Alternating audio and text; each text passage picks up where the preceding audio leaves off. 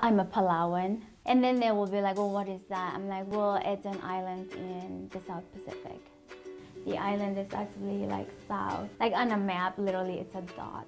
And there's 16 islands that makes up Palau, and there's a main island that's Koror, and that's where like the airport is at. The US, as many people as we are, we're very aware of our origin. And I think that makes us understand each other more.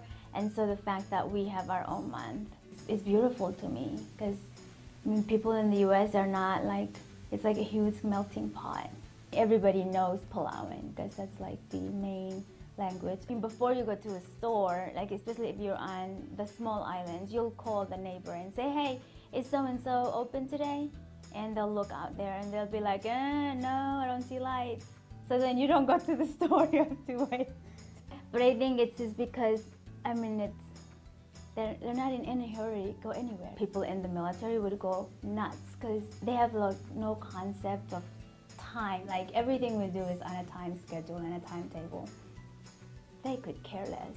We have like parties where we cook our own food and just be with each other. And we sing our Palauan music and we dance our Palauan dances, and we say come, and that's like welcome. Like you go through the airport and they're like come. They're like, what are they saying? And we're saying welcome. In the military, people really take you in, and you know, you become this one team, and you're like, you know, you take care of each other. And that's kind of why I think I like the military, is because I find that missing piece that I don't have.